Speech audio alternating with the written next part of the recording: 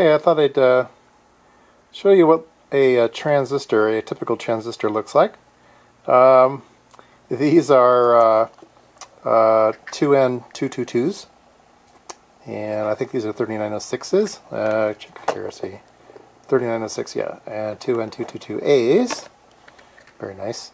And these are pretty vintage. So these are in the metal TO92 packages. And we're going to take a look at one of those. And the reason I chose these is because we can actually open them up and look inside, whereas the plastic ones, it's hard to get in there. So we'll take one of these and see if we can open it up and take a look at it under a microscope. So I've taken the transistor and put it on a hemostat and taken it over the grinding wheel, and I ground the top of the package off so we can look inside. Alright, so here's a closer view. We can see there's two posts. Let's see if I can point here. Boy, this is going to be tricky here. Alright, we have a post here and a post here. Those are the leads that are sticking out of the can, and the third lead of the can is just grounded, so it's the actual case of the can.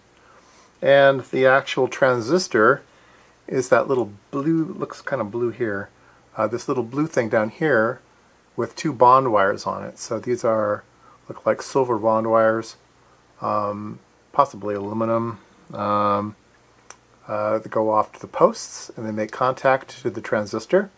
So the transistor has emitter-based collector, so the collector is grounded, or not grounded, but connected to the case of the transistor, and then the emitter and base are wire bonded off. So let's see if we can even take a closer look than this. Alright, we can see a little bit closer. We're starting to see some pattern on the die now. But we're still not quite close enough.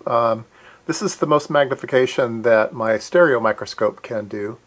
So I'll have to move to a typical single tube microscope that has more magnification. So let's get that out.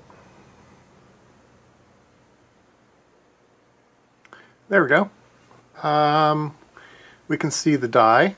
It's a square die, and you can see that there's a twisty route on it. That's to spread the current out. So the